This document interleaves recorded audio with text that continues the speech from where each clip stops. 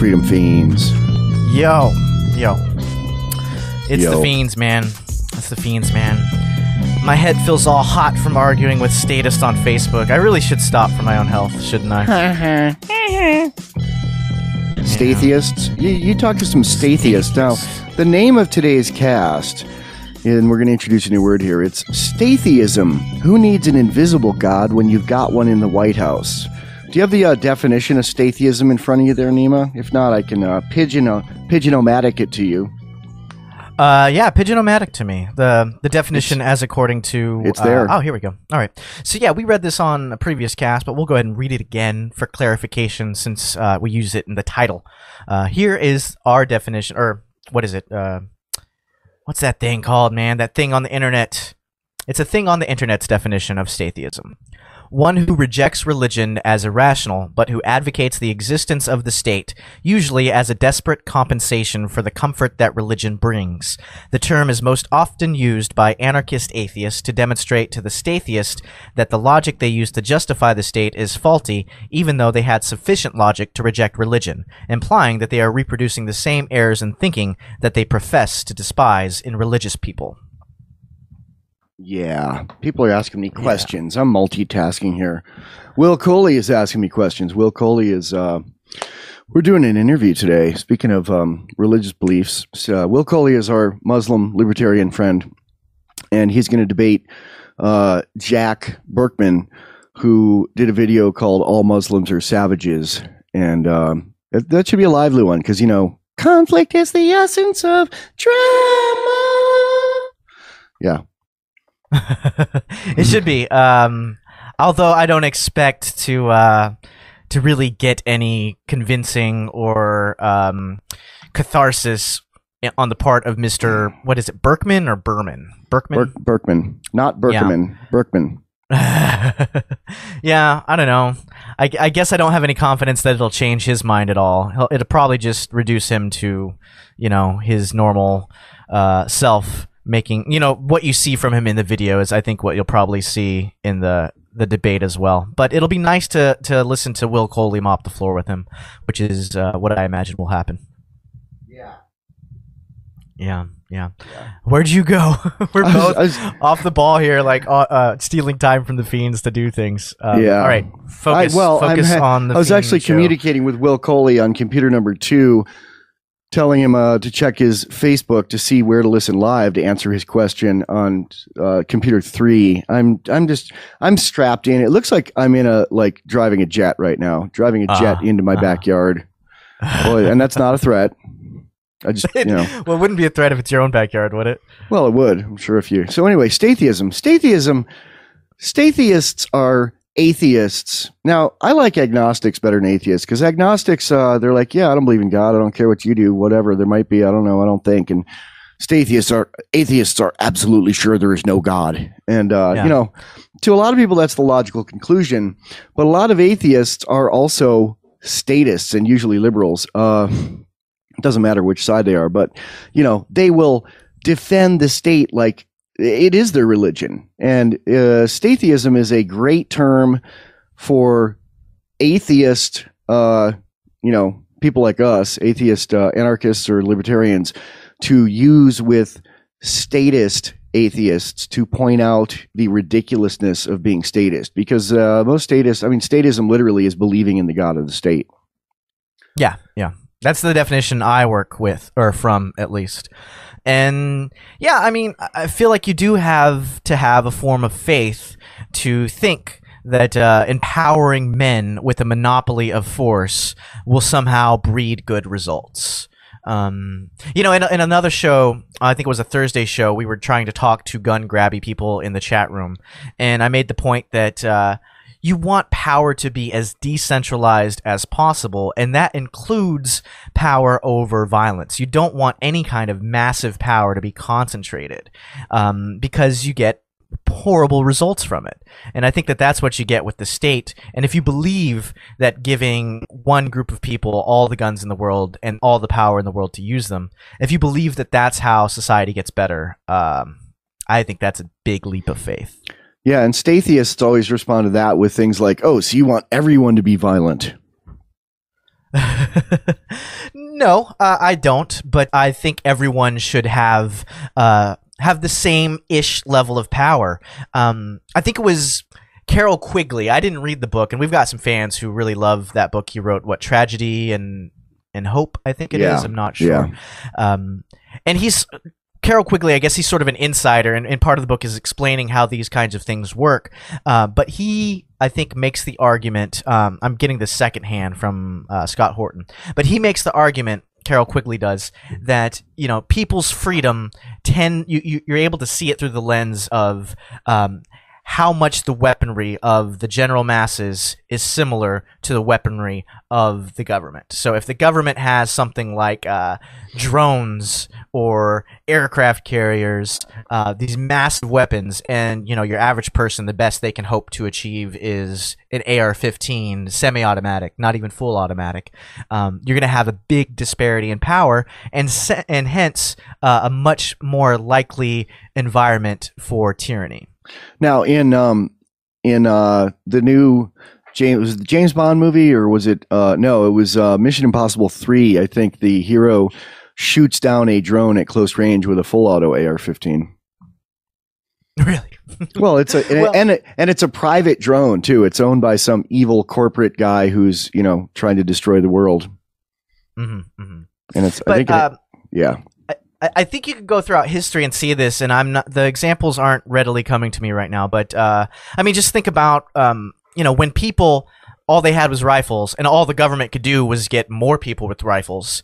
You know, you had things like the American Revolution, which, again, I don't know if I'd call it an actual revolution, but you have a situation where locals, just average Joe Schmo, can take on the biggest imperial power in the world, because the weaponry between them is the same.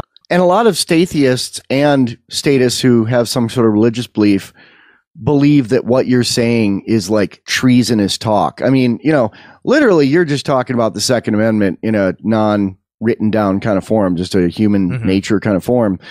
I mean, literally, when you quote Jefferson these days about like keeping the government in check, let alone getting rid of it, you know, I mean, there are people who say there are politicians who say you should be thrown in prison for saying those things. Now, let's get back to Statheism. I think we got a little off in a good direction, but we went off. Talk more about Statheism and the disconnect and what's the term when people believe one thing and then there's another thing? The harmonic dissonance or the cognitive dissonance. Cognitive dissonance. Of being a Statheist. Because they're all into logic. I mean, most atheists a lot of atheists love to sit around and argue and use what they say is logic, although they usually have logic mixed with logical fallacies. But and if anyone thinks that I think sound, a lot of it is missed premises and bad correlations. So Statheists might make the argument that well, look at the massive amount of technology and the massive amount of progress we've made in the last few hundred years, and that's also when you've seen governments be at their biggest and most powerful. But I think the causation there is mistaken. Yeah, those two things both seem to go up at the same time, but I don't think that the state is what caused it, because the state can't really cause things like that. It's like saying that you know, the wet sidewalks, or that the wet sidewalks caused the rain, when in fact it's backwards. I think that technological progress happens in spite of the state, because it's not the state that's doing the progression. They're not the ones that are actually building the products, making the products, or taking a risk as an entrepreneur would in order to sell the products and to find out what people want the most. The governments aren't, or the states actually not doing those kind of market actions. And then you could say, well, governments do things like make it safe for people to innovate and things like that. And I'd say, well, look at what governments actually do. Things like patent laws, IP, all those kinds of things. Yeah, like how Apple has just patented turning a page on a computer screen, and Microsoft has patented the ability to spy on you in your living room with the Microsoft Kinect cameras to fine you if you have too many people watching a movie you rented from them. Right, exactly. And how is it innovation to say one company can do this, or one company can force you to not do this? That's not innovation. That doesn't breed it, to me. And we'll have more on that coming up very soon. And if you think I sound great, it's my new Shure Beta F57A microphone, which Ben Quaker's also using now, and he sounds great. gun training with the non-aggressive. A science fiction comic adventure from Big Head Press. Quantum Vibe. It's year 2523. There are colonies on Venus, Mars, and Mercury. People travel in bubbles, fly at hyperspeed, with brain implants and artificial gravity. A scientific genius and his clever assistant set out on an adventure through the solar system, on a secret mission to find the key to access new frontiers and save liberty. Quantum Vibe. There's a robot girl and zany creatures made with genetically engineered features, and corporate villains crave the opportunity to steal a profit from others' ingenuity. A scientific genius and his clever assistant set out on an adventure through the solar system, on a secret mission to find the key to access new frontiers and save liberty. QuantumVibe.com. Did your world collapse when Ron Paul didn't win? Don't keep hoping for some great man to fix government through government. Complete your evolution today to full-on anarcho-capitalist. Reward your brain with the freedom Feens and quit breaking your heart with some politician. While the libertarians argue, But who would build the roads? the freedom Feens have already built the roads and moved on to making the great media content of the libertarian paradise. freedomfeens.com. That's freedomfeens.com. You don't want to talk about buttons? Buttons are great. I don't want to talk about our personal business between what we're doing with buttons, when, how, and all that kind of stuff. A, it bores people. I know. It's So Statheism. none of their business. Statheists. Statheists. Yeah, okay. So, I'm having an argument with Statheists right now on Facebook, and it's getting my head hot. Today or right now? Today and right now. You're and stealing yesterday. time from the Fiends? Cool. Sort of, man. Argue live and just read it. I mean, that's what the internet is now, isn't? I mean, isn't that what radio is now? You just argue on Facebook and read it while you're doing it. Well, okay, so I called this guy a name, and yeah, that was my bad, because he wrote a whole paragraph doing nothing but calling me names and didn't really make any actual arguments. He just called my arguments sweeping generalizations and did this. And then told you to move to Somalia. Well, okay, so I guess we'll go through the thing here. This was what he said in response to. First of all, I posted a thing like Google Statheist, because a Statheist friend of mine put up. Don't tell people to Google it. You just send it. You need to post it to them. You don't want to make them jump through hoops, man. They're not going to do that. I mean, you're saying here's something that'll make you look like an idiot. Jump through a hoop to make yourself look like an idiot. No, just make them look like an idiot. Okay, good point. Good point. News you could use. So anyway, this guy that I know, he was like, "Oh yeah, well, Google hypocrisy," and then he went off about how Ron Paul was a hypocrite, and you had to have a bunch of, and couldn't imagine the mental hoops you have to jump through for the cognitive dissonance of believing in Ron Paul's inconsistencies. I didn't mention Ron Paul at all, but yeah, I found that interesting. So I said something like, "Hey, dude, you just baited me with a red herring. I never mentioned Ron Paul. I'm an anarchist. I don't submit to any man's will, be it Ron Paul or anybody else."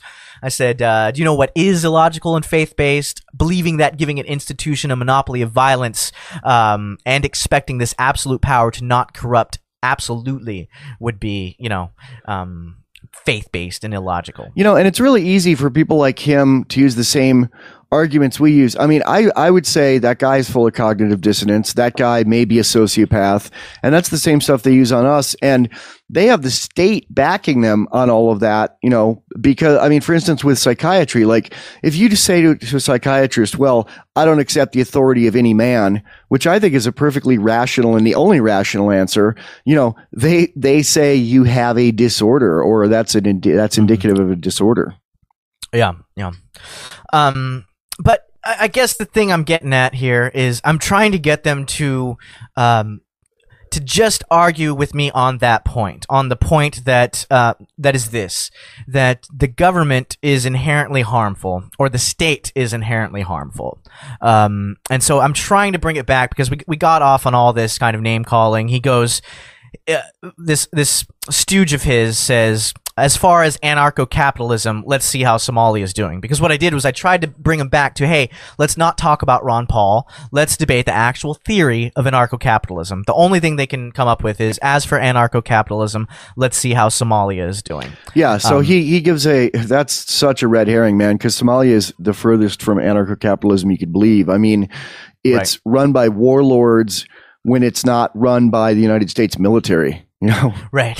Well, this was my response to Somalia, and I shouldn't have done this. With everybody disarmed by the UN. So well, it felt so good to call the name, but you really should keep yourself because it's turned into a mess now. But it's a dude. It's a dude named with a feminine-ish name, and I know it's a dude, but this is what I said to the dude. I said, "What's his name, Somalia, man? Come on. What's his name?" Francis Fecto. Okay. People say I have a feminine name because I use the word kitty feet sometimes, and people say, well, that's a girl's name. And I'm like, what? Well, Mr. Francis Fecto, here's what I said to him about Somalia. I said, Somalia, wow, what a great, well-reasoned argument, Ms. Fecto. You get extra credit in retard class today. If I were to make the same oversimplified argument about statism, I could say something like, hey, how's North Korea doing? Or, hey, how did the Soviet Union do? Of course, those two countries actually got there through conscious philosophical effort of their tyrants. Somalia, as you would know if you ever read things, actually is in a state of war-torn horror imposed on them through American intervention. Using weapons made by the Soviet Union, but go on. Right. Yeah, there you go. But yeah, basically that, Somalia didn't get there by all deciding, like everybody reading Rothbard and saying, hey, let's start an anarcho-capitalist society. It's not what happened at all. No. It's like saying, and I try to bring it back to the atheist argument, you wouldn't get a society of rational anarchists or rational atheists if the Pentagon all of a sudden cluster bombed the houses of worship in America. And no logical person would make that argument. Like, hey, let's all have an atheist society, so let's explode all the churches and mosques and synagogues. That's not logical at all. So it's silly to say that Somalia is some example that you can point to about anarcho-capitalism just because the Pentagon destroyed the state. Somebody's going to kind of edit you out of context saying, hey, let's destroy all the houses of worship in Washington, D.C. Yeah. So it sounds to me like, okay, I don't think you need to read all the rest of this because basically it's just, I was kind of kidding and I dug what you did, but I'm kind of like, I don't want to spend the whole cast getting interrupted by commercials while you read everything on this beef. But it sounds to me like you kind of got. It's funny because it's an odd day when you're in a beef and I'm really mellow.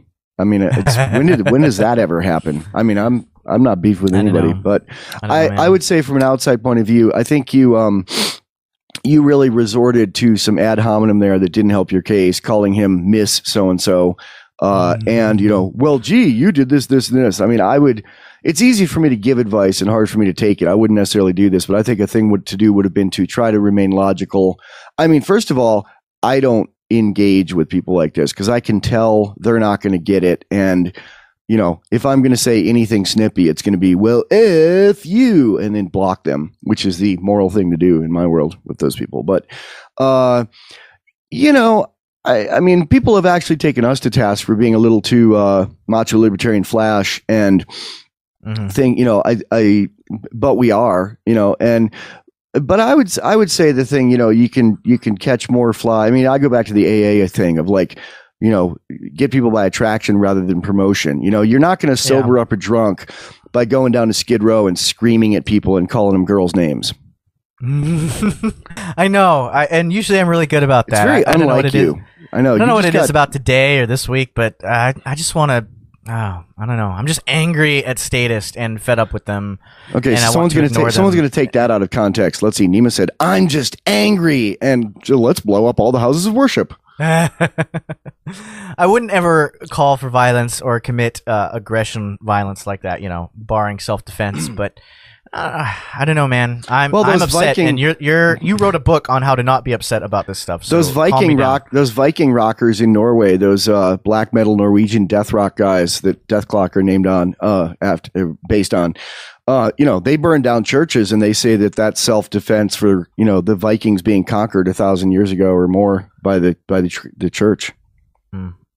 Yeah. I don't see it. I see self-defense they're gonna as, take you out of context now. I know. I see self-defense as something imminent threat, like it's coming at you right now. And also not collective. I mean, that's why I don't think preventive war holds water, because it's collective. It's punishing everybody for perceived action of a few people. So what lesson did you learn, and how are you going to behave differently on the internet? We don't have enough time for that, but we will talk more about it soon. Okay.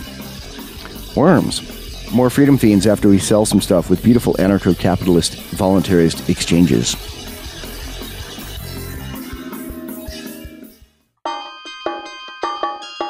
Have you swallowed too much of the state's poison? The Freedom Fiends will stick their fingers down your throat and hold your hair back while you hurl. Check out the new show, The Freedom Fiends Agenda, on Adam Curry's No Agenda Global Radio. Streaming live every Thursday from 3:30 to 5:30 p.m. East Coast U.S. time.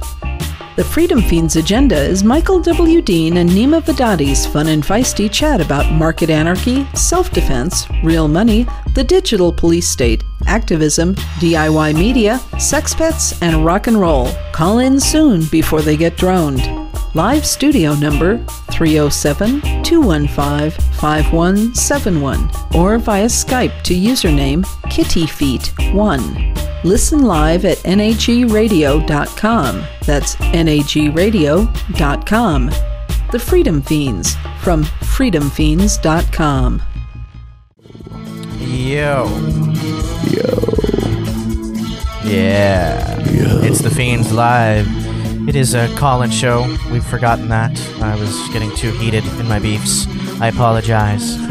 You can call us, though, and try to calm me down at 307-215-5171. Again, that's 307-215-5171. Well, we just wanted to tie up and then move on with what Statheism is, and why the name of this episode is Statheism. Who needs an invisible God when you've got one in the White House? Basically, our thing is that, statism, the worship of the state, the belief in the state, is as absurd to us as believing in some bearded imaginary friend in the sky who guides every movement of the earth is to an atheist. And atheists believe that their disbelief of a God, or their being absolutely sure there is no God, is based purely on logic, yet they often have these incredible leaps in logic to believe that while it's immoral for anyone to hold a gun to someone's head and rob them, that it's moral when it's assigned to a group that's picked by half plus one of the people. That's it. Right. That's it. Yeah. And to me, it's all about consistency, which is, I think, why I got so heated. And people calling it inconsistent, or calling me inconsistent, or calling Ron Paul inconsistent, which I guess you could make that argument because he was in the government.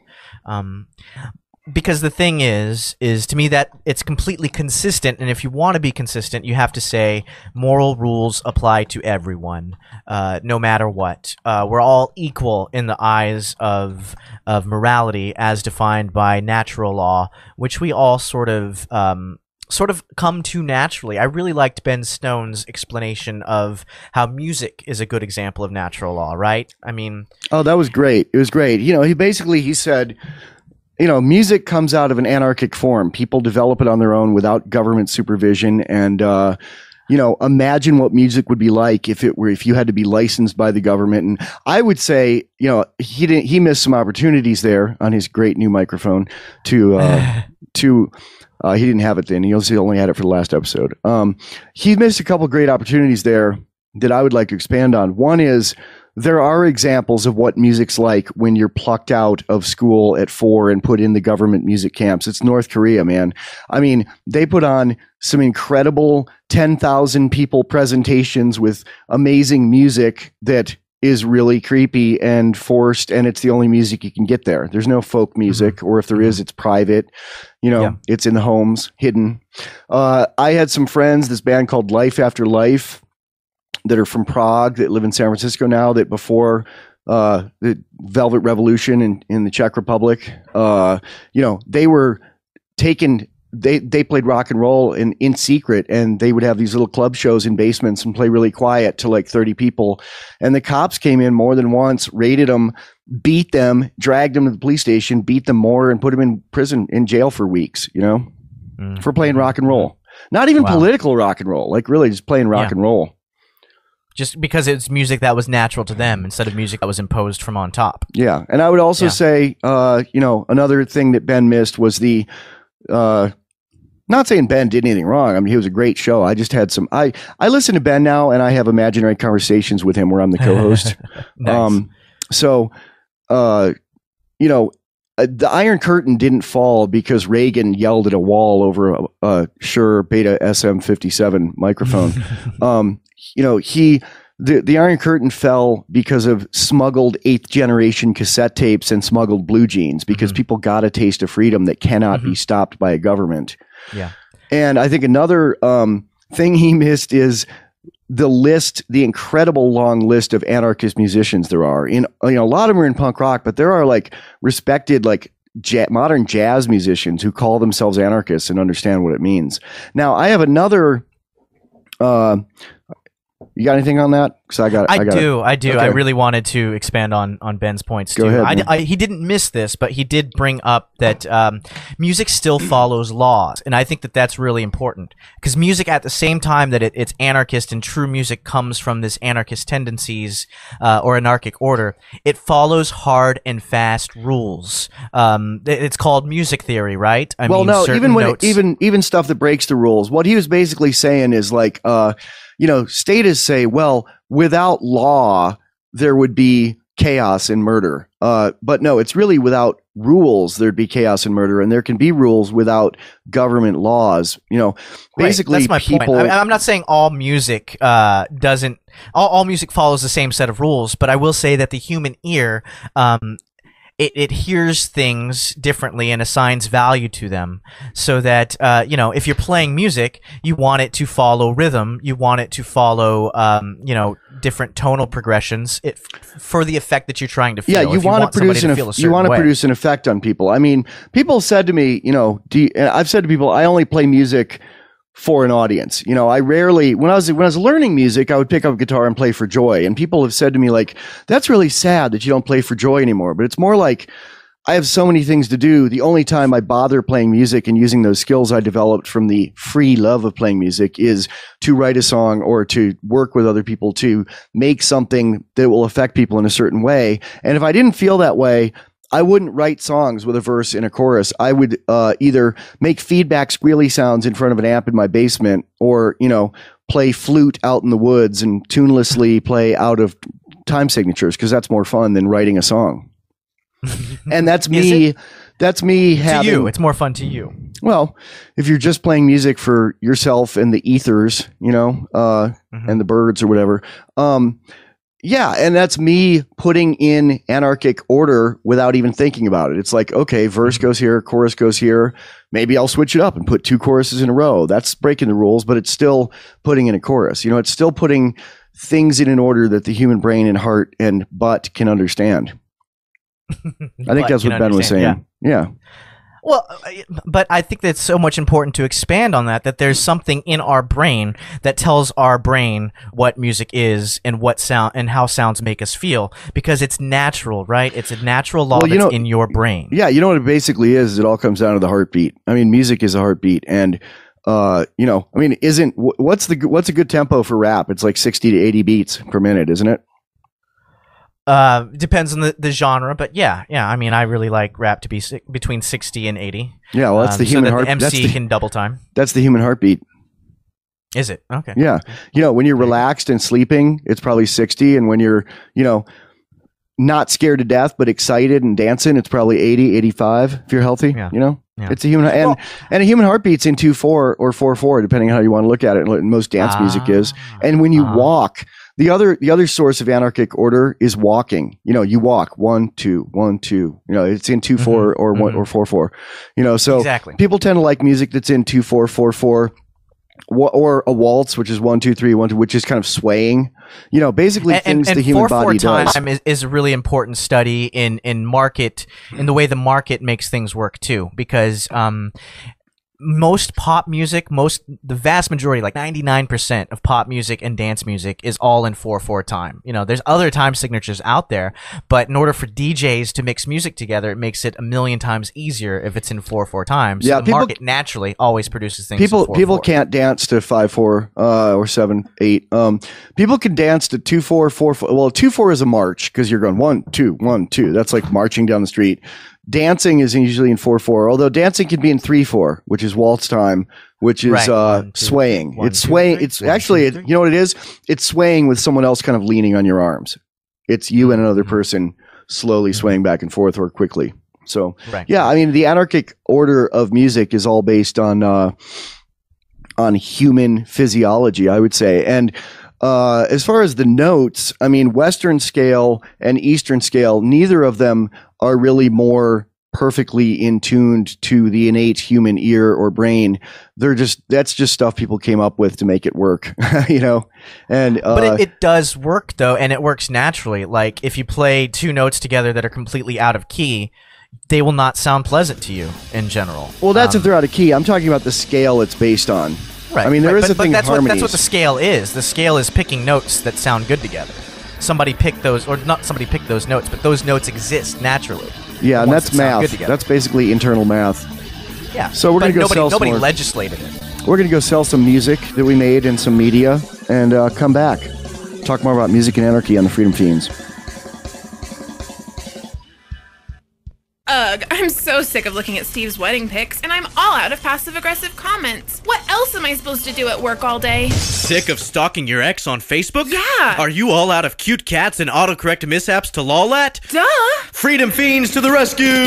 The Feens now have a blog. Read all about the latest tyranny today. Dream about lip pair. Laugh while Western civilization collapses. Just click on the cat icon to the right of freedomfeens.com. Freedom Feens blog. Read it! You've read books, attended lectures, and you know the Constitution well enough to know it's a well-crafted blueprint to create an ever-increasing federal empire. But there's still one thing missing. Buttons! Freedom Feens now has buttons. We have Freedom Feens, Anarchy Gumbo, and 2 designs for guns and lead the road to freedom. Wear them with pride. Use them to start conversations with statists. It's only $6 for 4 buttons, including shipping. Go to freedomfeens.com and click on the link at the top that says Buttons. We're not saying the Freedom Feens are the one true path to anarchist liberation, but it's a good one. If you want to put your voluntarist money where your mouth is, consider making a donation to the Freedom Feens. Go to freedomfeens.com and click on the spinning coin on any post. Then make a one-time gift via PayPal or set up a monthly contribution of as little as $3. Giving to the Freedom Feens helps advance education of horizontal liberation throughout the world. The Freedom Feens. We work hard, so send us some money. Damn show. I was trying to talk to my friend Neema, and this show comes in. I was talking to Statheists and atheists, and I was just really surprised that Neema got dragged into the trolling, whereas he usually like looks down on me, and rightfully so, for doing that. You know what? I blame Frank. Your brother? As long as I'm being illogical and lashing out. No, I'm not really lashing out at you, Frank. But so I dropped some knowledge on the thread, right? And then I just left. And Frank and somebody else, you know, not the guy that I'm arguing with now, but a good friend of mine who originally posted the post was like, you know, ragging on me. And Frank was like, "Are you going to let him do that? Are you going to let him say that?" And I heard on the Feens, you know, you just like to drop science on status and just walk away, and which is normally what I do. I say my piece. I let them discuss it amongst themselves. See, the but thing for some is, reason, I was like, "You're right, Frank. I will go back and fight." And Frank's 20. Frank's 21. You're almost 30. You know, that's a young man's game. Let him do it. And I'm not saying it's an immature thing, but it's like young guys have more of a heart and tolerance for that, you know. And you're like an internationally respected like scholar and rock star, and people like really think of you. You know, there are a couple thousand people in the world who, you know, when they think of the greats of liberty, they think of Murray Rothbard, you know, Stefan Molyneux, and Neema Vedadi. And I don't know about that, man. Can you picture Murray Rothbard, like, you know, yelling on the internet at some guy? He probably would have if he'd been around, but, you know. I don't know. Rise above it, brother. So anyway, I want to move way beyond. Right. I want to talk about my beefs because they're funny this week. I got this Google alert for Anarchy Gumbo, And there was this, I can't find the website now, but it was a list of like, it was a left anarchist site, like a syndicalist anarchist, communist anarchist site. And they had a page called List of Anarchist Resources. And it was a bunch of lefty stuff. And in there somewhere was Anarchy Gumbo and a link. And then there was a comment on it that said, from one of the moderators, it said, Anarchy Gumbo is definitely an anarcho podcast and possibly a conspiracy cast.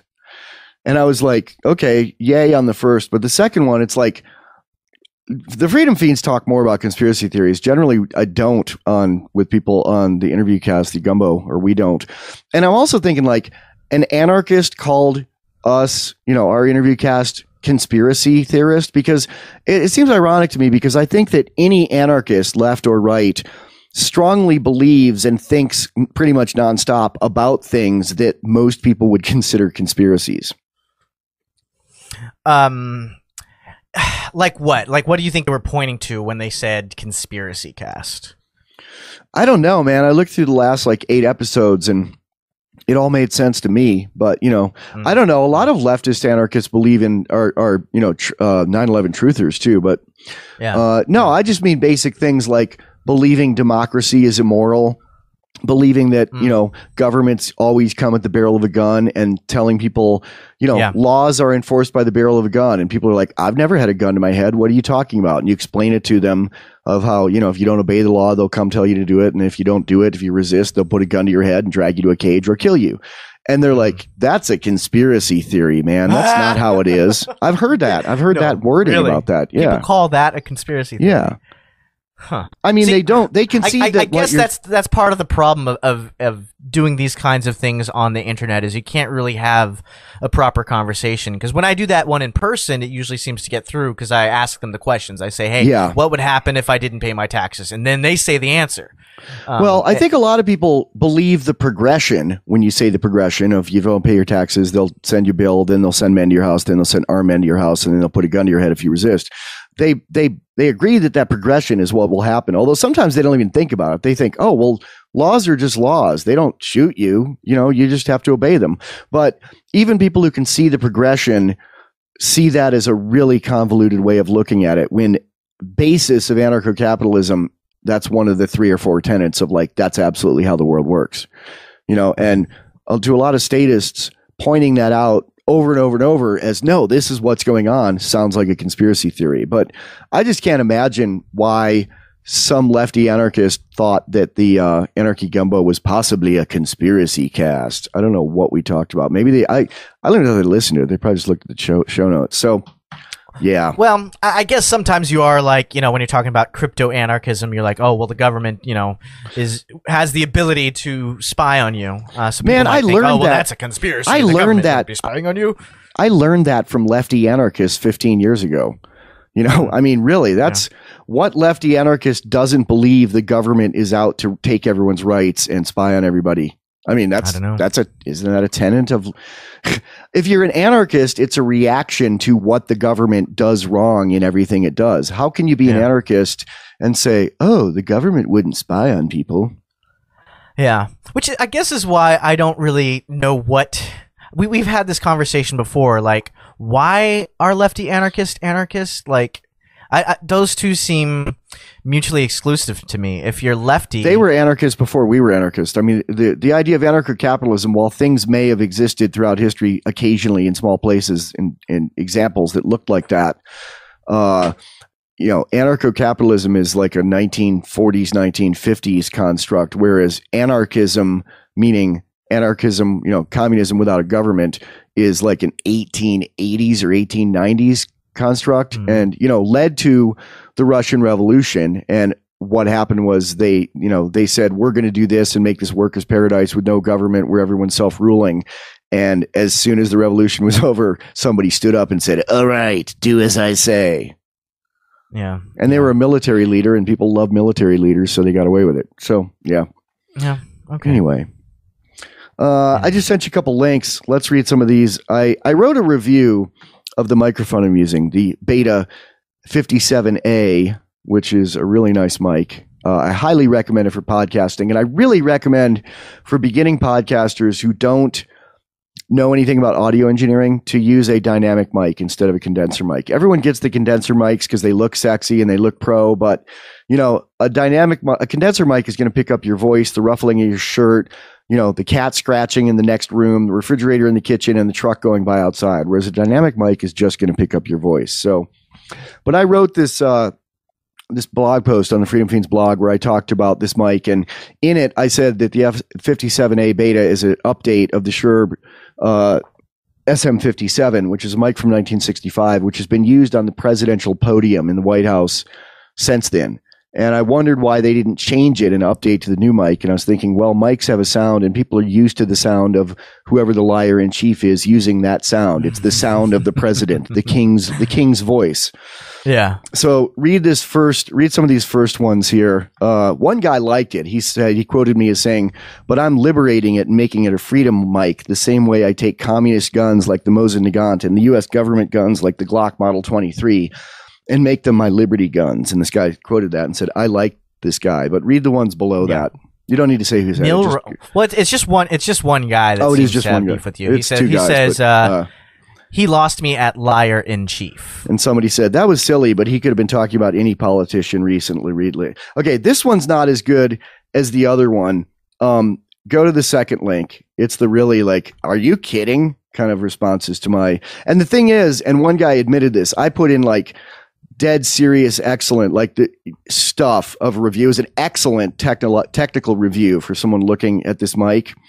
One guy said, I guess I just a little old fashioned. I prefer to read technology reviews that consist of facts, figures, charts, and solid statements of the actual product being reviewed. I do, however, recognize that you put out a decent review and I'm sure others will like it.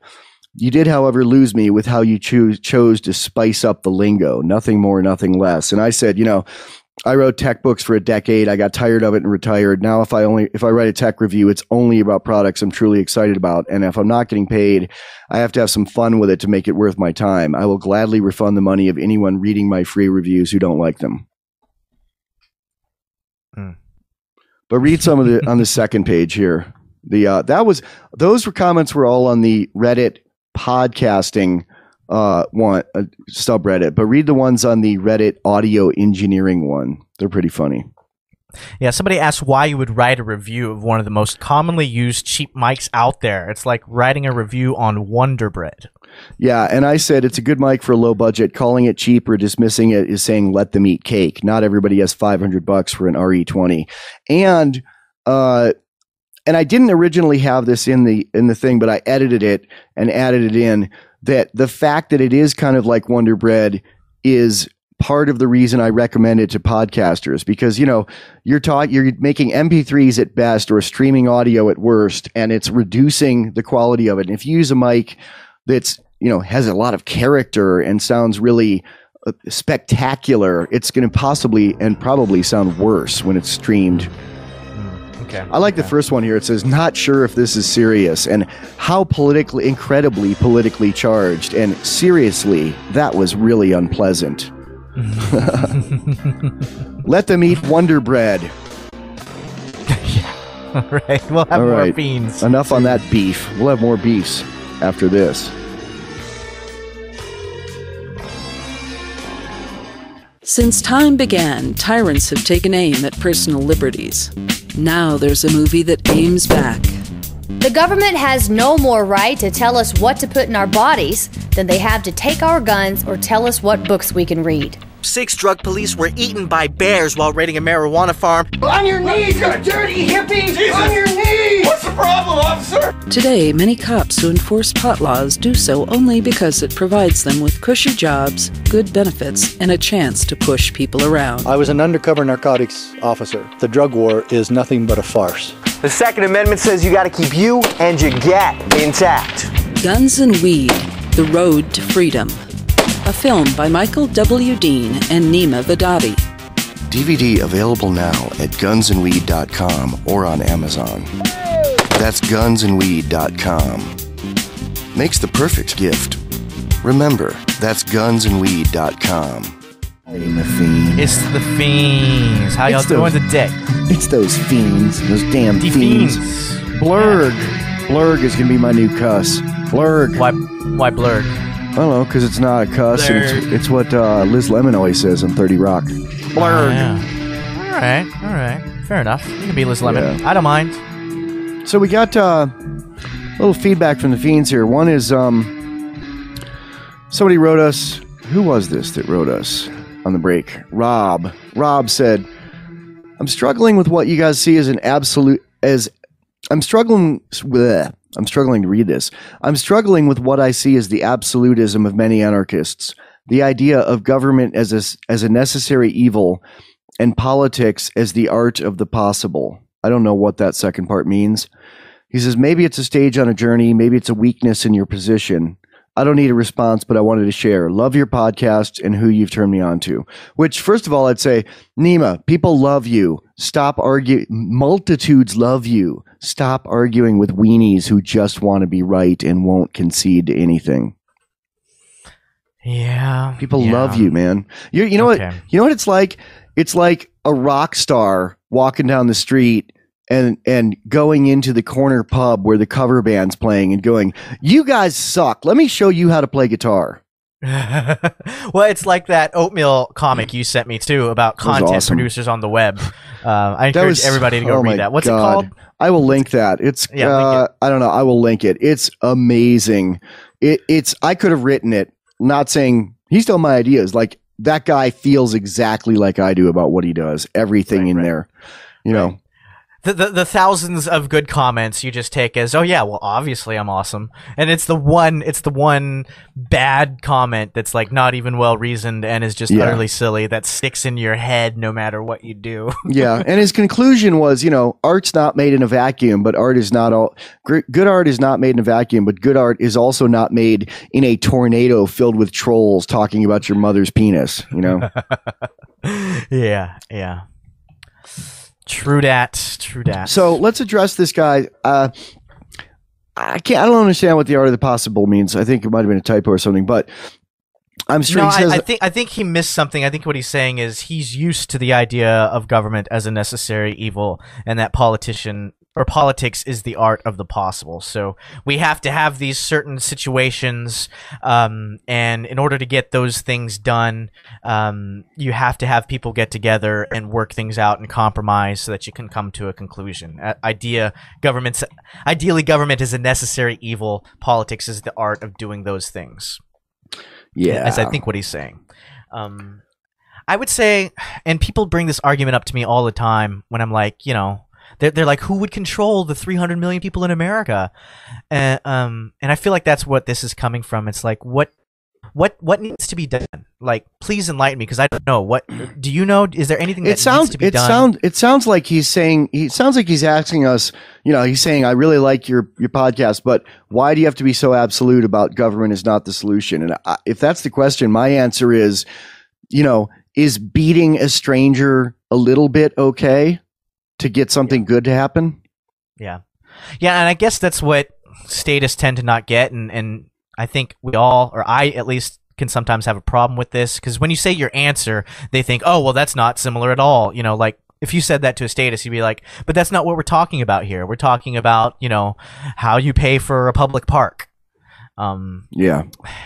And I guess the answer is there's nothing in the world that needs to be done so urgently that you must resort to aggressive means to do it. Except stopping someone from aggressing you, and it's not aggressive means, it's violent means, it's an issue. It's not aggression means initiating aggression. I mean, you know, and that's even the term of law that's used with you know, governments. They even use that. They say like, oh, you know, you mean aggression means initiating violence. Right. Sorry. You know, I mean, the United States they get it wrong. They all get it wrong. But they'll say, you know, Iran has a nuclear, refiner for medical uranium or whatever. We're considering that an act of aggression, which means we're considering that they are being violent toward us proactively. Mm-hmm. So that's not even just something anarchists use. I mean, that's a term that's used throughout, but most people misuse it in that way. You know, Iran making medical radioactive products is not an act of aggression. Yeah. But someone coming at you with a knife is, you know, someone someone calling you up and saying, I'm going to kill you, I'd say that's an act that's aggressive. I don't know if it's an act of aggression. It probably depends on whether they're going to act on it, whether they have the capability, whether they have the vicinity. You know, if someone calls you up and says, I'm going to kill you, it is not moral to go do a drive-by on their house. Yeah. It is moral to walk around with your gun on your hip with one eye open even when you're asleep. And if they start coming up your walk, say, let me see your hands, get the fuck off my property, get the blurg off my property, you know, and if they try to come in your house, shooting them dead to stop them. But I guess to me also, part of the essence of anarchism and why it is absolute is because we hear something like the necessary evil. And my first response is evil's never necessary. If something is evil, then it is by definition not necessary. There's nothing necessary about it.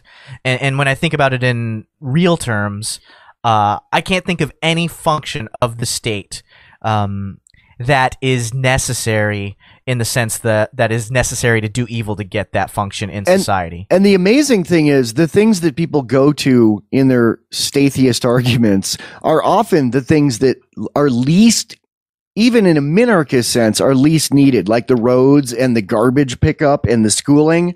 I mean, that stuff is done some places, even in America, by private organizations and done better than the government does it. I mean, in all places in Los Angeles, there was no municipal garbage pickup in Agora Hills where we lived, outside of the city. We had to contract. Now, we had a list from the government of 3 companies we could hire that they had approved, which is not right. But of those 3 companies, which were private companies, they all did a better job and cheaper than any municipal one I've ever paid for.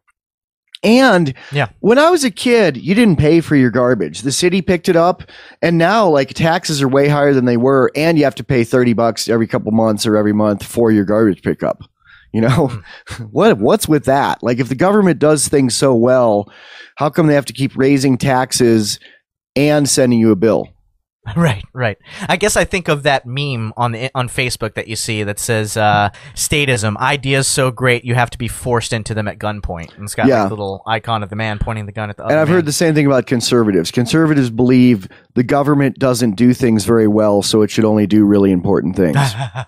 Which, if someone, I have more respect for someone who's truly like that kind of conservative than anything else. Like my father-in-law believes in some government, but he says the government should only do 3 things: interstate highways, international treaties, and national defense. I argue with him that those things need to be done at the barrel of a gun, but if you're going to say that, I mean, that makes a lot more sense than garbage pickup and teaching kids how to read. Anybody can do that, Yeah. Well, also, okay, well, why don't we just talk about those 3 things? Transportation, I don't see why you need a centrally planned transportation system. And we've talked about this before. Walter Block talks about this. There's a million people who've talked about this. And the interstate highways exist the way they do, made by the federal government as a military thing. It was to transport troops and supplies and to have landing strips for military planes. That's why a lot of times they make long stretches of them straight where they don't need to be, where it's harder to do, as opposed to the railroads, which were made curvy when they didn't need to because people got paid by the government by the mile. Right. Which brings us to national defense. And I don't think defense is something that I guess it can be collectivized, but if it's collectivized, it should be based on some kind of contract.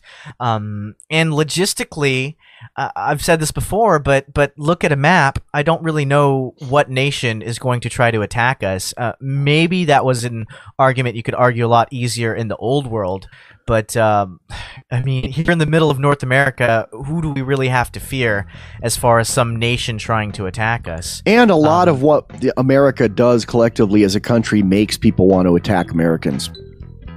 Yeah, that's another good point, is the state does that job horribly and actually brings the opposite result of what people would want.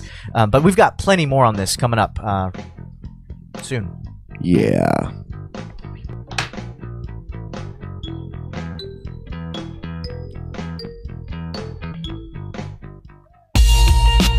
Want to contribute to liberty but short on cash? You can help the Freedom Feens without even spending a post-1964 dime.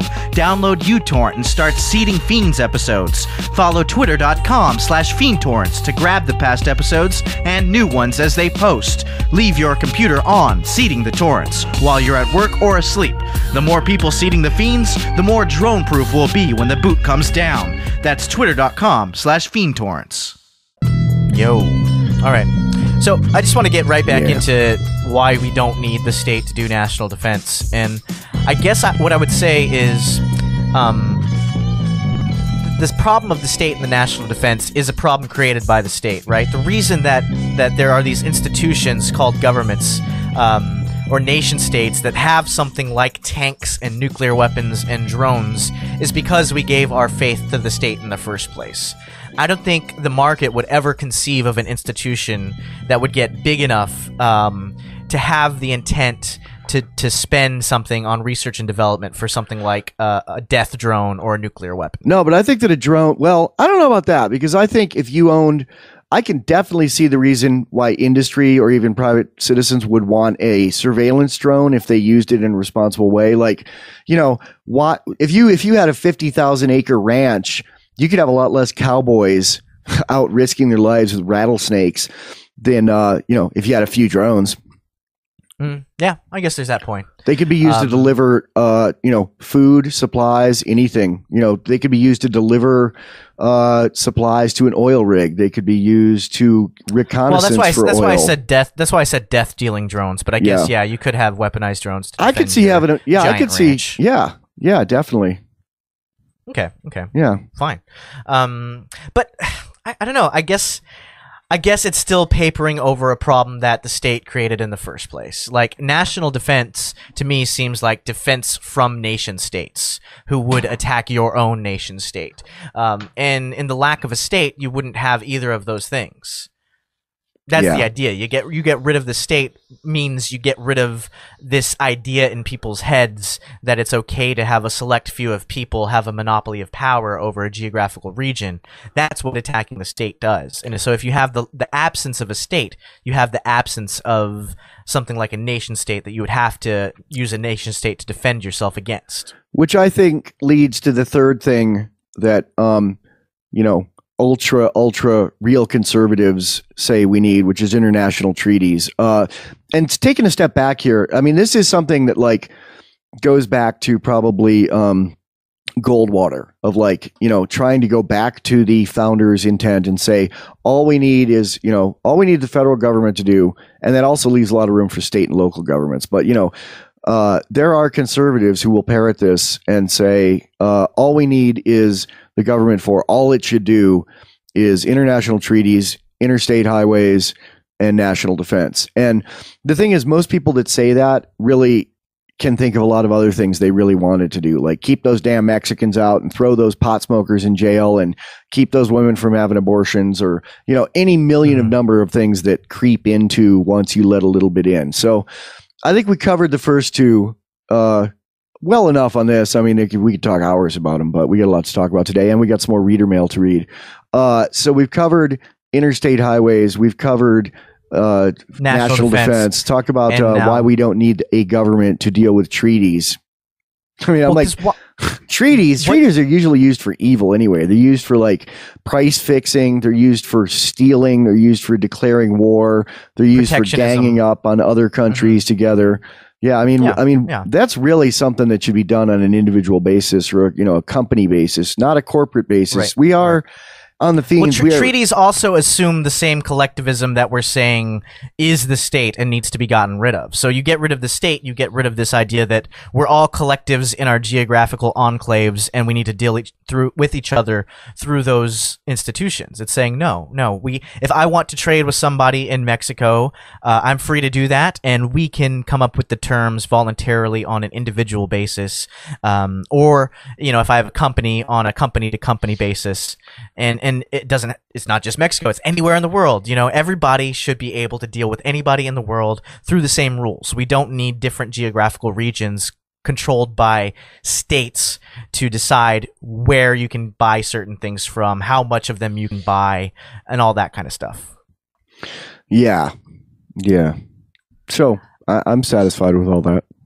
Sure. I am too for now, and we can go ahead and move on. Cool. We got an email from a listener. I'm not going to say his name because he's talking about AA, but he said, I was listening to your recent Larkin Rose interview on the Anarchy Gumbo, which I want to recommend people go check out. I did an interview with him the other day, and it's great. It's amazing. It's really fun. And I kept bringing up, alcoholism and the state, like how statism is like an alcoholic, and how I apply a lot of the ideas I learned in AA to dealing with statists, including you don't sober a drunk up by going down to Skid Row and saying, you damn Nancy boy faggot, like people Like tend I to do. Yeah. So, the guy really liked it. He said, regarding some of your comments about Alcoholics Anonymous, I found it interesting. In the same podcast, you talked about atheist issues. I'm not 100% sure. It seemed as though you're currently an atheist. No, I'm not. I'm a deist, which is basically believes in a, something created the universe, something conscious, something spiritual, whatever. But I believe it does not have day-to-day intervention in the train schedules and the political battles and the, whether or not, someone's wife will put out whatever. Mine always does. But, whether you win the lotto or catch your bus, or your kid gets cured of cancer or not. I prayed to God and my kid died of cancer anyway, and people told me it was God's will, and I wanted to brag. I wanted to punch him in the face. I really did. Mm-hmm. They're wrong. My kid died of cancer because of a mixture of physics and statistics and chaos, really, the chaos that is inherent in the universe. So, and that's what turned me deist. I didn't lose faith. I kind of lost faith. I didn't become an atheist, but I was like, okay, God is not intervening, and I still believe that. And anybody who wants to tell me otherwise, let me know how you feel after your kid dies is something you watch or die from that you can't do anything about. So yeah, I'm a deist. Which is let's see. Okay, so he said, while not trying to bash AA, it does help lots of people stop drinking. I found it difficult to attend because of its religious undertones. I did too. Although I used to go to a meeting called the Atheist Agnostic Anarchist meeting in San Francisco, and they spent more time talking about God than the people in the spiritual AA meetings, because they all had issues with God, and that's why they were there. And I guess I have an issue with God, but it's not like bad Catholic potty training like it was with a lot of these people. And I will say every Satanist I've ever met had a religious upbringing. If you don't have a God is great upbringing, you don't want to become a Satanist. It's a reaction to daddy. So, I had a difficult time with that too. And someone says, I even use the idea that someone will force me to attend AA meetings as a motivation to keep me from drinking. While I did go to a few meetings, then I stopped drinking. I found that I got in a few arguments with some self-righteous folks that really was quite uncomfortable. And I'll parrot something that's very true I've heard in meetings is we don't come to these meetings because we're healthy. You want to talk about, you're going to find crazy people, argumentative people who are mentally sick, and people who are getting better, which is why you go. So, and it's a cross section of society. It's every type of person. It's like the internet. The great thing about the internet is you could talk to everybody. Everybody in the world can talk to you. The horrible thing about the internet is everybody in the world can talk to you, as you found out this morning. So he says, so basically, how do you handle the religious and authoritarian nature of AA? I took the AA thing of take what you want and leave the rest. I went for 10 years, got what I needed, still use it in my life, and I've been sober for almost 10 years since then after that. So I just stopped going and used the principles of my life. And the authoritarian thing comes from the people. It's not really in the program. So that's what I have to say about that. And we'll be back with more Freedom Feens live after we sell some things in anarcho-capitalist paradise here. What does freedom mean? Tune in to LRN.FM to find out. LRN.FM is the Liberty Radio Network, a collection of live talk radio and podcasts, all coming from a principled pro-liberty perspective. LRN.FM show hosts aren't left, right, or conspiracy kooks. You can tune in 24/7 to LRN.FM via your phone, computer, satellite, and more. Listen free anytime at LRN.FM. That's LRN.FM. Yeah. So I love today, we are just getting email after email from listener, and that's how it should be. We don't like calls. I mean, you can call. I'm kidding. If you want to call in. It's, what's the number, Neema? The number is 307-215-5171. Or Kitty Feet 1 on the Skype. On Skype. Kitty Feet 1. Or, like everybody else is doing, just email us at talkback@freedomfiends.com. We've been getting a lot of those during the show, and those are fun because love it. Yeah, because we don't have to, deal with the caller and be It's like, not hey, could you turn up? Could you turn down? It doesn't feel Cell like phone an sounds interruption. bad, It feels like an interaction. And I don't even know if these people were all listening. I think they just all happened to send us emails, like 5 listener emails in this period of time. But we have another one. It's a fan letter for Neema, which go ahead and read this one. Or should I read it? It's from Mark in Kitchener, Ontario, which is right across. I grew up really close to there in upstate New York, like right across Lake Erie. So I know I feel his pain. It's talking about me, so why don't you read it? Because it sounds weird if I'm reading about how much I love me. So hey, Neema, I'm a 44-year-old fat white guy who can't stand rap or hip-hop, which is what I was when you met me, Neema, and started doing hip-hop with me. I was a 44-year-old fat white guy who didn't really like hip-hop much. And he said, and yet I love your I Own Me video. The message is excellent and makes me feel like I'm not alone in thinking the world has gone crazy. Like Michael and Ben Stone, your words mirror many half-formed thoughts floating around in my mind that I sometimes have trouble expressing coherently. I love this next line. I love that line too. Seeing a new Feens or Gumbo cast pop up on my phone is a bit like a Christmas present under the tree. I can't wait to tear into it. Nice. And I love everything. I guess I'll address them in order. First of all, I seem to get a lot of that. People who aren't into rap or hip hop, but love I Own Me, which is funny because it's heavy hardcore hip hop. Usually, people that say, "I don't like hip hop, but I like the Black Eyed Peas. I like or Will Smith or Kid and Play or what was the show Will Smith did as a youngster? Fresh Prince of Bel-Air. Yeah, no, but this is like hardcore club rap that would sound dangerous. Well, it would sound dangerous. Screw tape rap. Yeah, it would sound dangerous if you'd lock your doors and grab your gun if you heard that bump down the street. At least I would. Okay. Yeah. I did once. I accidentally turned on. Maybe I should embrace it though. I used to be like kind of offended by that, like, oh, I want hip hop heads to love it, not the uninitiated. But that's stupid. I should embrace this and go with it, man. The market. Yeah, why spoken. preach to the choir, man? Why not expand the worldview? Although the next one is saying is an argument for preaching to the choir as opposed to getting all upset and arguing with idiot statists on Facebook.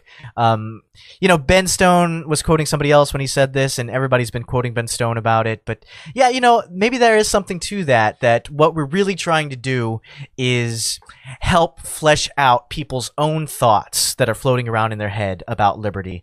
We're a lot more successful at that, I think, than trying to convince people who have never had those kind of thoughts. Yeah, and and that's useful, and it's really not preaching to the choir because I had half-formed thoughts about liberty since I was about 5. And yet I was voting Democrat and condemning Republicans and saying Democrats were better and,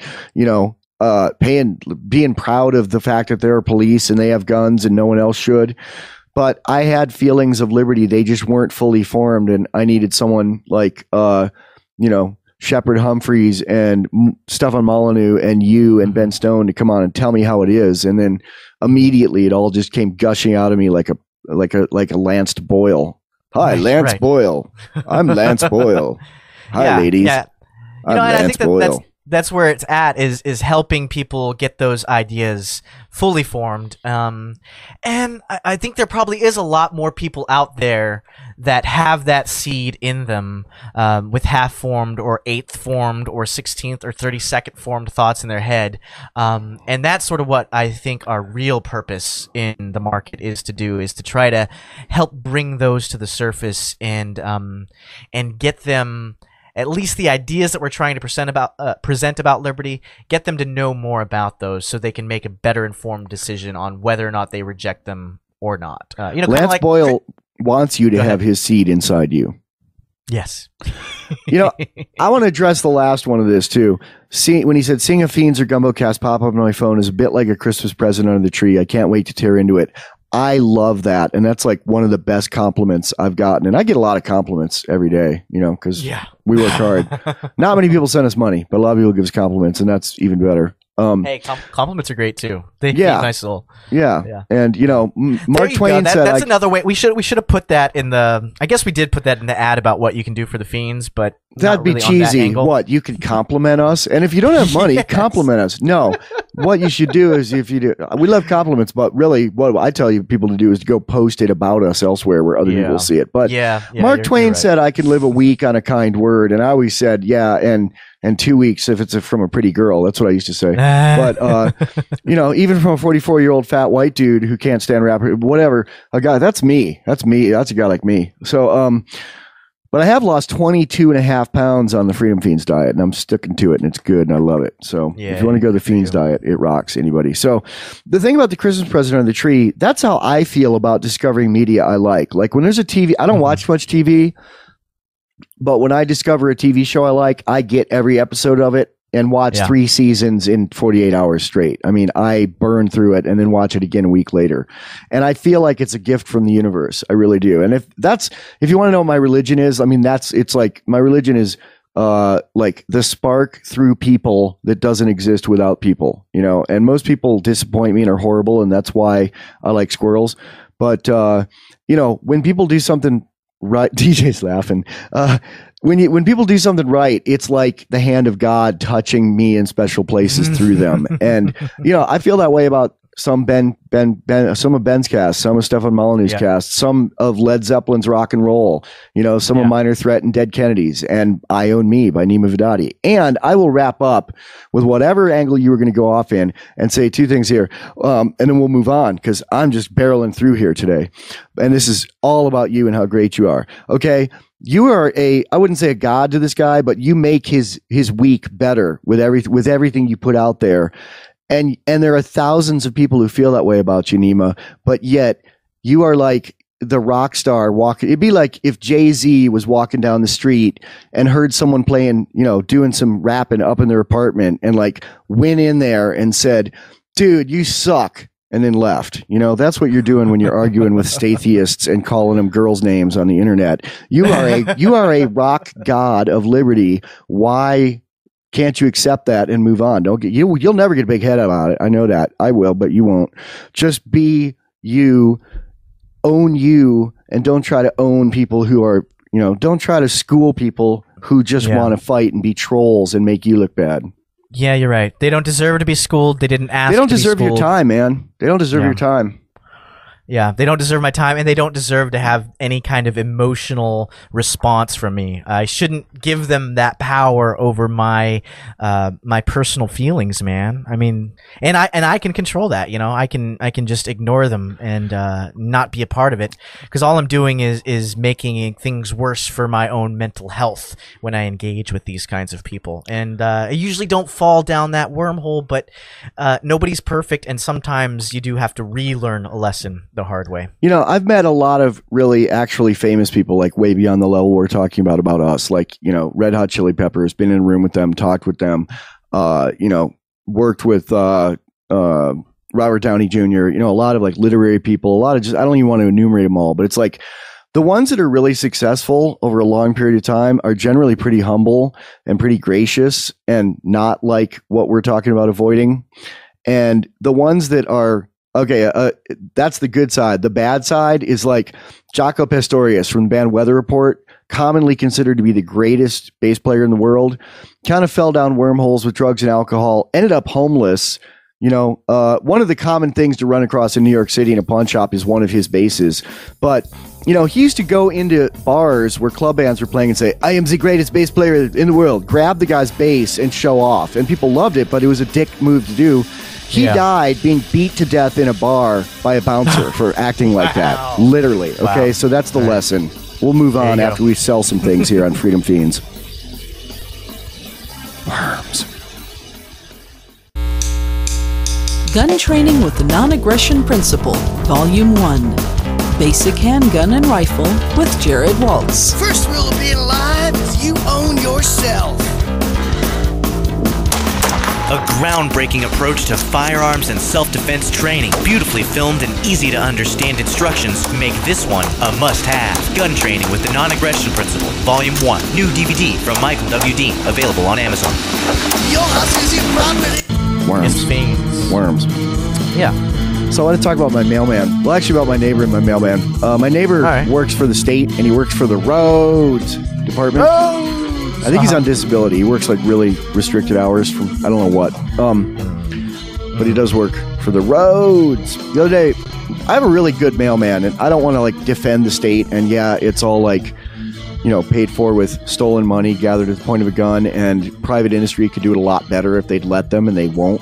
It's illegal to set up your own post office for less than they charge, and their pensions are backed with our tax dollars, our stolen tax dollars. So it's an inefficient and immoral system. But within that confine, I would prefer my mailman be nice and deliver my mail correctly than be a rude drunk and like put my mail in someone else's mailbox down the street and vice versa, which used to happen all the time in California.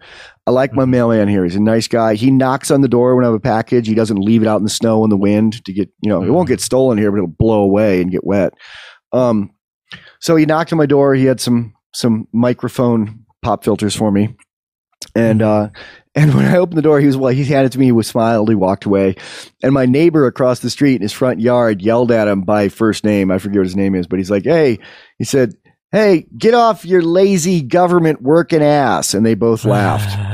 It reminded me of like two small time gangsters high-fiving each other in the speakeasy during Prohibition or something. Nice. Yeah, I can see that.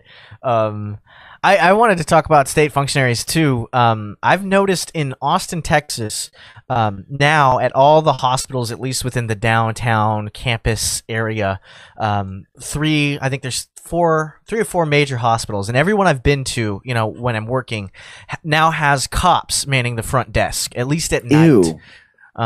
Yeah, it's you, and they can be kind of annoying. I know that's are they kind manning of a small the desk, police. or are they there in addition to whoever's manning the desk?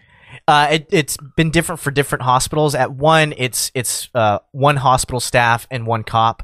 Yeah, I'm talking about the one on 15th Street. If anybody's from Austin, I mean, are you saying like when you come in, the first person you talk to and when they say what's wrong with you and hand you your forms, it's a cop? That's ridiculous. I mean, I think in Libpair there would probably be an armed private guard in a hospital or two, but why are the cops sitting at the desk and answering? Why?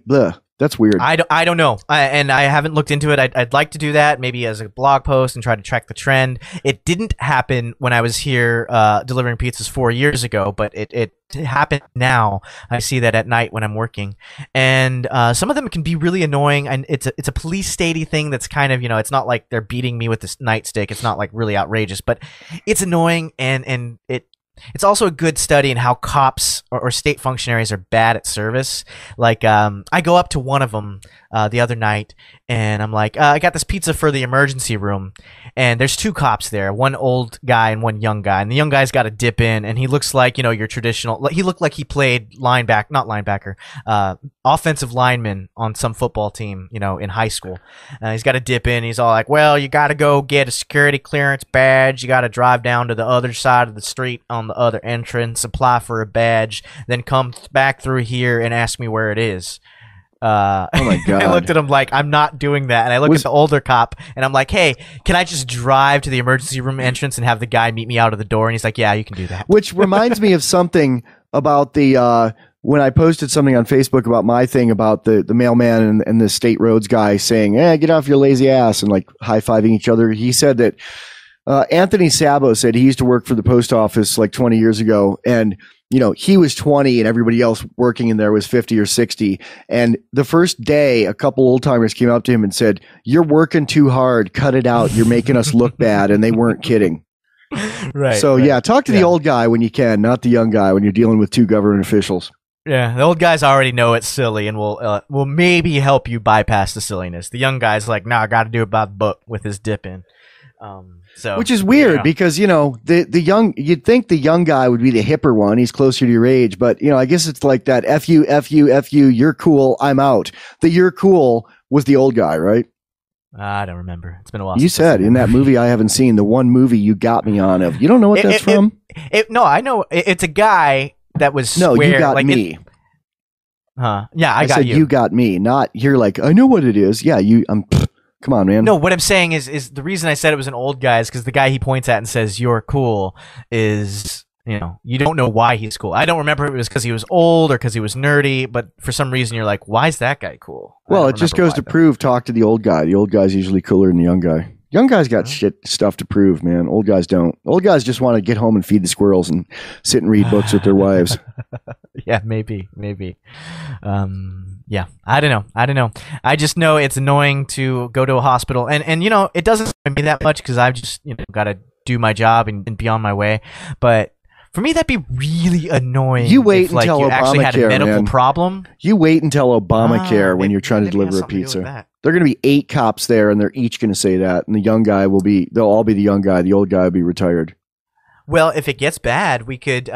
We have precedent for doing this at where I work. We could just stop delivering to state-run hospitals. We actually did that with the hospital that's called the State Hospital. Like, there's a mental institution called the Austin State Hospital, and it was such a mess bureaucratically to deliver a pizza to the patients there because it's usually the patients, the people in the mental institution. I guess they do it as like a treat, and sometimes the guards will let them do it as a treat. And it was such a mess dealing with it that we just decided no, we're not. Your boss is probably cool with that because it costs them money if you have to sit there for 40 minutes in trying to deliver one pizza. No, exactly. Sit there for 40 minutes, and nobody wanted to do this. It was always the worst. Not only is it worse for the company because it takes a lot longer, but it's worse for the driver because crazy people don't tip. They don't know what the world is. Government people understand the concept of that. Government people probably don't tip too unless the government's paying for the product and the tip is included. That does happen, and they do. Some of my best tippers are the cops. When I go deliver down to the cop shop, they give me a good tip, but it's not. It probably comes out of like there's they this have thing like a petty cash in for pizza or Wyoming. something. In Wyoming now, if you're arrested and convicted for anything, they add on these 2 or 3 fees, and like one is you have to make a donation to the schools, and one is a victim compensation fund, even if you were at a crime that had no victim. And they're like a couple $100 each. And who knows if that actually goes to victims in any way. And the school thing, like somebody recently was like, I don't want to give money to the schools. I want to give money to a different charity, and like had to find one the judge would approve. He couldn't send it to the Freedom Feens. It had to be a 501c3. So that's a racket they got going here. That's probably what pays for the pizza there is the victim compensation fund. Maybe. Although I guess in real world instead of bizarre world it would be the victimizer compensation fund, since the cops are getting compensated for that. Sound like Foghorn Leghorn. So Queen Victoria in Yemen, when statists say, well, then move to Somalia, that's old information. They should say move to Yemen, because Yemen is probably more what they're thinking of as an anarchic, violent society where there's really not much government. Somalia is kind of building itself back up. Well, I don't know. That's not the word, but there's more government in Somalia than there used to be. And places in Yemen really have very little. And, where there is government, it's extremely oppressive. And then most of the places, they don't have much. This is interesting, though. There's a Queen Victoria statue in Yemen, because it used to be an English protectorate, and the statue is still up. And Queen Victoria, her name is synonymous with sexual repression, Victorian attitudes. But sometimes Muslim fundamentalists there put a veil on the statue to cover her face up. Is that awesome? That's funny, man. That's funny. Pretty funny. Yeah. But again, for statists out there, you don't really live in anarcho-capital paradise if you've got drones above your head that can kill you at any time that are directed at the hands of the president of America. Yeah, or if you've got, feudal warlords controlling citizens who've been disarmed by the UN for their own good. Right. And I guess that's another point to make is... Or American boots on the ground. Boots on the ground. Well, no, it's that we're anti-state, and the state is any situation. It's that thing in people's minds that gives other people the legitimacy to have a monopoly of violence. The mafia is a state, the mafia is a state. The church in the old days, Spanish Inquisition church, that was a state. I would consider it. So I think of that as the state, and that's what I'm railing against. So when you say, well, you just have warlords doing this and that, well, the warlords are also another form of the state if people accept them. Who would build the roads without the government? People who don't steal. I'm not saying these people steal, but, I don't know where the money came from. There's one family that brokered all the road deals in Wyoming going back many, many decades. They live in a compound of mansions that makes the White House look like an outhouse. Right. Barbara Bush told people to get over Obama's reelection. He won. Get over it. I'd say that's different heads of the same lizard body, but I'm only speaking figuratively. Barbara Bush. Embrace Obama. Yeah. He's what's happening. All right. Thanks, So Fiend. square. Fiend's out. Peace. Thanks, man. Love the Feens and want to help out? We do take donations and we put them back into our Liberty projects. You can make a donation by clicking on the spinning coin on any post. But what if you want to help, but you ain't got no cash? Or you made a donation and you want to help more? Here's how you can help. Download and seed our torrents to help keep us drone-proof. There's a torrent club link at the top of freedomfiends.com. You can also blog the Feens and share episode links on Facebook, Twitter, and elsewhere. You can rate and review our movies on Amazon and IMDb. You can rate and review the Freedom Feens and Anarchy Gumbo and our songs on iTunes. That really helps a lot. You can buy our movies and share them with friends or give them out as gifts. And one of the best ways to spread liberty is to buy a bunch of Freedom Feens buttons and give them out as gifts.